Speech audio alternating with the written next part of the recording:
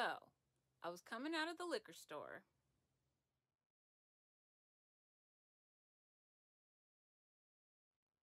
Let's not worry about what all I was getting from the liquor store, okay? That's not important. Don't lose focus, okay? Focus. Mind your business, in my Tabitha Brown voice. No, I'm just kidding. Upon exiting, I noticed an old homeless man asking a young man for some change. You got some change? And the young man said, man, what you mean do I got some change? Why you asking me for some change, man? I should be asking you for some change. I probably need it worse than you do. I don't know what possessed me to do what I did next. Maybe he triggered like my grammar demons or something. Because before I could stop myself, I ended up doing this. Actually, the word worser is an archaic superlative.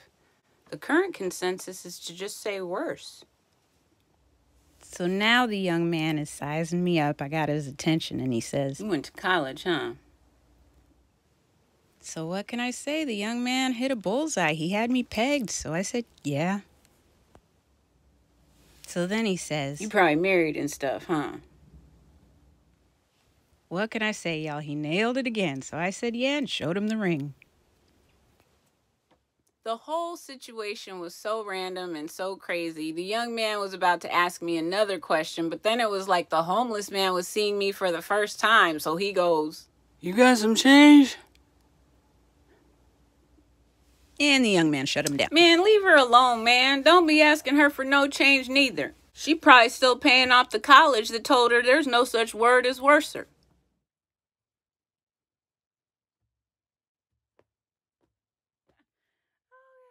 Anyways, y'all, I brought up that whole story just to tell you this. Number one, homelessness is a pervasive problem in the city of Los Angeles, in the country as a whole.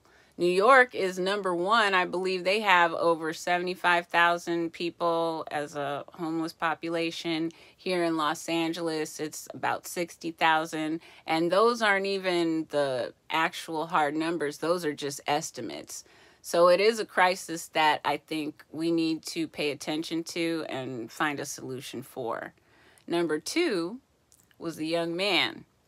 I believe that the young man, the reason why he asked if I went to college, why he seemed to have such an interest, young men like that, they can scope you out in a few minutes. They can tell you your age, your weight, your median income, your level of education, and most importantly, how likely it is you're going to fall for a scam. How gullible are you? Those are just some things, some food for thought. Miss Gia's musings. And I'll be back to talk more about the Rock and Roll Hall of Fame because I'm heading to Cleveland, y'all. Take care of yourself and each other. For now, peace out.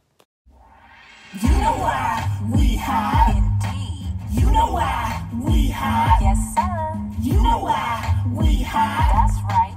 You know why. You know why. You know why I'm hiding.